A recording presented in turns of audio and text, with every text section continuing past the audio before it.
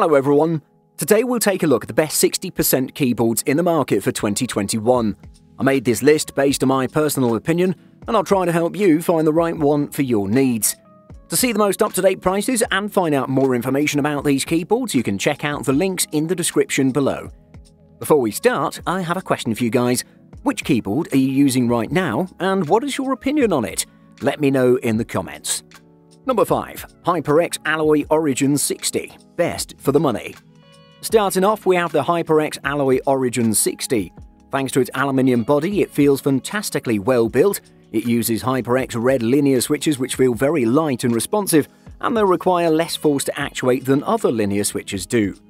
While the function row and command keys have been removed, the side of each key clearly displays alternate functions that make up a secondary suite of controls, accessed using the function key. It has full RGB backlighting with an extremely customizable brightness level, letting you bring the minimum brightness to 1%, which isn't something we see on most keyboards. While it's certainly smaller, the HyperX Alloy Origin 60 is by no means lighter. Something else I should mention is that the click latency is incredibly low, so it should feel very responsive while gaming. The entire body is made of a sturdy aluminium, which, while adding a few extra pounds, makes it backpack resilient. Plus, there's no chance of the Alloy Origin 60 sliding across the desk during your more intense sessions either. The HyperX Alloy Origin 60 is an excellent mini keyboard if you're looking to dive into the 60% trend and don't want to compromise on your speed for a low price tag. Number 4. Razer Huntsman Mini. Best for gaming. Moving on, we have an excellent keyboard from Razer. It's the Huntsman Mini. Razer Huntsman Mini carries the brand's standout optical mechanical switch into its first 60% keyboard. With each key's light feel accompanied by premium double-shot PBT keycaps, it can be great for both gaming and typing. The Huntsman Mini has no space for showmanship in its 60% form factor. Beyond its optical switches, this is a much different keyboard than the Huntsman Elite and strips things down to the bare minimum. There are options for red or purple optical switches underneath the keys, though you'd be forgiven for not noticing the difference, as they're not visible during normal use. The Mini also has a removable USB-C to USB-A cord that's easy to store when not in use. Many of the Razer Huntsman Mini's keys have additional functions printed on their sides, which you can activate with the function key, or by using Razer software to map your own configuration. It's not really a Razer gaming peripheral without colourful RGB lighting, and the Huntsman Mini comes with a number of delightful RGB presets. Gamers can actually switch among the 7 options without opening up the software, which is convenient when you want to switch up your colour scheme mid-game.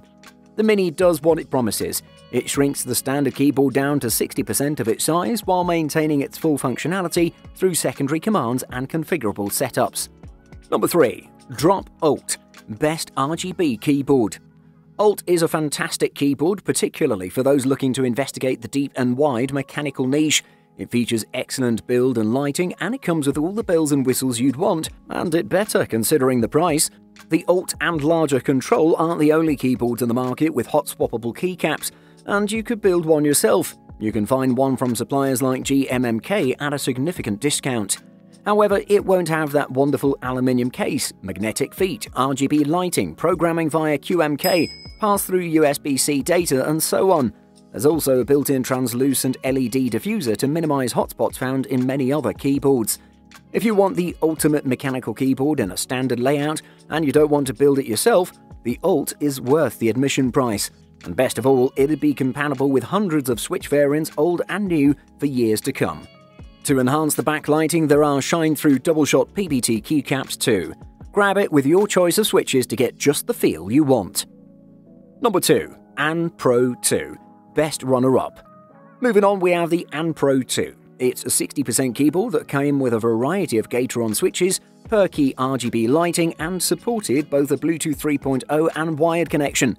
While it was an amazing keyboard, it did have software and hardware issues. At first glance, the An Pro siblings seem identical, but a closer look reveals the various improvements and features in the latest model. One of the differences is the switches. The original An Pro came with OBIN software for Windows and mobile devices, which was clunky at best. It required a Bluetooth connection to work, and when it did connect, it wasn't very intuitive and didn't always save your settings. With OBIN's Lab Starter, the entire user interface has been revamped and is much easier to set up the keyboard. There are multiple tabs to adjust key layout, lighting, special settings, firmware, and to create macros. Obins has really improved the AN Pro with better Bluetooth connectivity, which never missed or repeated a keystroke. The addition of USB-C is also a welcome change, since it's much easier plugging in the cable without looking at the port. The Kali switches and improved stabilizer bars for the larger keys make the typing and gaming experience much better. Number 1. Ducky 1-2 Mini. Best multi-purpose keyboard. The Ducky 1-2 Mini is the best 60% keyboard on the market. It packages a plethora of customization, high quality, nice touches in one good-looking package. At its price point, the Ducky 1-2 Mini is considered a premium keyboard, but it's completely worth the price. This is the keyboard to beat in the 60% space and overall as well. The Ducky 1-2 Mini sports a quintessential 60% design with just the essentials. With its FN layer system, you won't really lose all that much in terms of functionality when compared to a TKL. The 60% design of course gives you back a lot of room on your desk. If you can live without a numpad, I'd recommend a 60% for gaming. Your mouse could always use more space, especially if you game at low sensitivity or your desk space is limited. The Ducky 1-2 Mini's quality really shows here. This is the most enjoyable typing experience I've had on a mainstream board.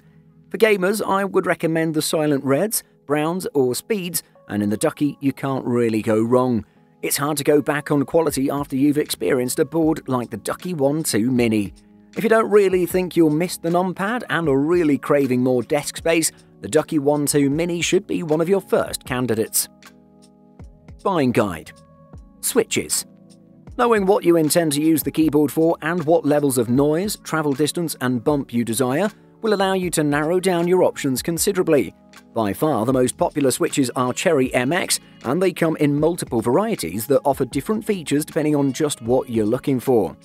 Cherry MX Black switches offer no tactile or audio feedback. That means you don't feel any bump upon actuation, nor will you hear any noise.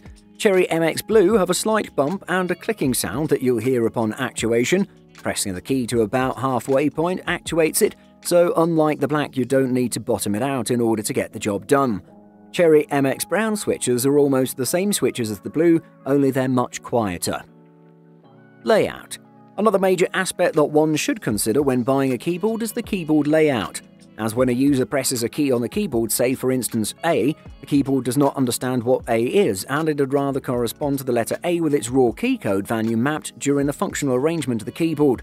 So, based on the different regions across the world, there are 3 types of layouts that are currently considered the standard: ANSI, ISO, and JIS.